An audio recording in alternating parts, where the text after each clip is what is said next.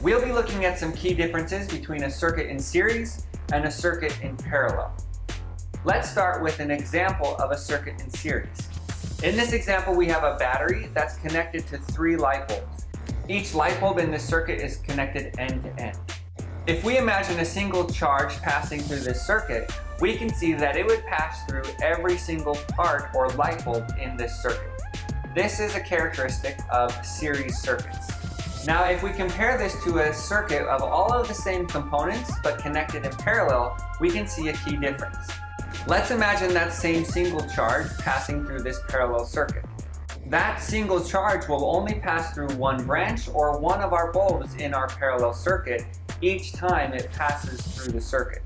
In our example parallel circuit, each bulb has its own branch or connection to the voltage source or battery, whereas in the series circuit, all of our bulbs were connected together and had the same connection to our battery. It's also important to note that how each of these components are connected to each other changes the overall or total resistance in our circuit. If we were to run an experiment on our series circuit and added more and more light bulbs to that circuit, we would see a change in the brightness of our bulbs. The more bulbs we add to that series circuit, the dimmer they all become. This highlights the fact that as we add more bulbs to our circuit, we're increasing the total resistance of that circuit. This causes the total current in our circuit to decrease. This can be stated another way.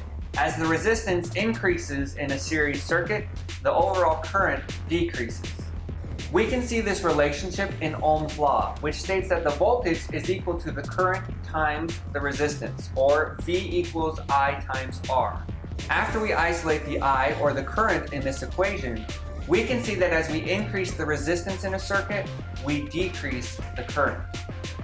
In order to determine the total resistance of a series circuit, we simply add all of the resistance values to each other. For example, in our circuit, if 2 of the bulbs have a resistance of 8 ohms and one has a resistance of 2 ohms, we would simply add 8 ohms plus 8 ohms plus 2 ohms. This gives us a total resistance of 18 ohms for our series circuit.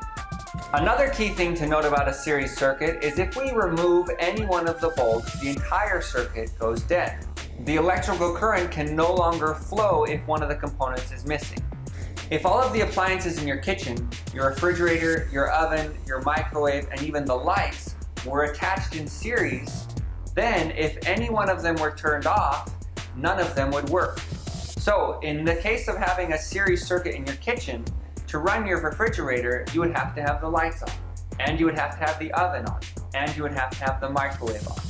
So clearly, a series circuit is not what we have in our homes. Let's now look at the resistance in a parallel circuit.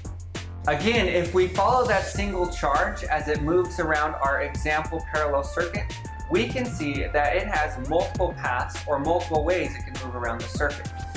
And each single charge will only pass through one bulb on its way around the path.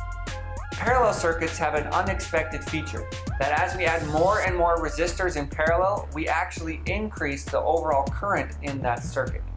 Because of Ohm's law, the same is also true that as we add more and more resistors, we're actually decreasing the total resistance for that circuit.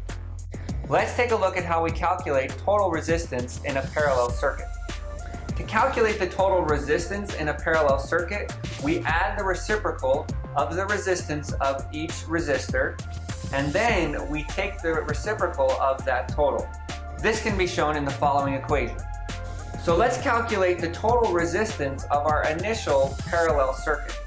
If we assume that we have the same resistors in our parallel circuit as we did in our series circuit, we will add 1 over 8 ohms plus 1 over 8 ohms plus 1 over 2 ohms. And then we will take the reciprocal of that value.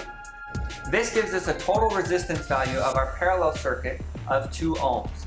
This is a major difference in the overall resistance as compared to our series circuit, which had a resistance of 18 ohms.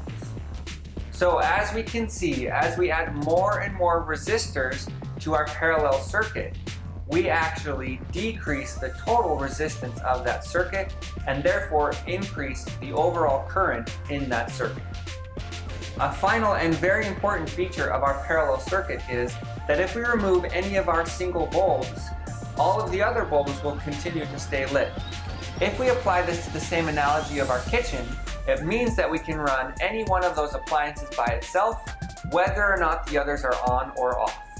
Clearly, parallel circuits are what we have in our homes.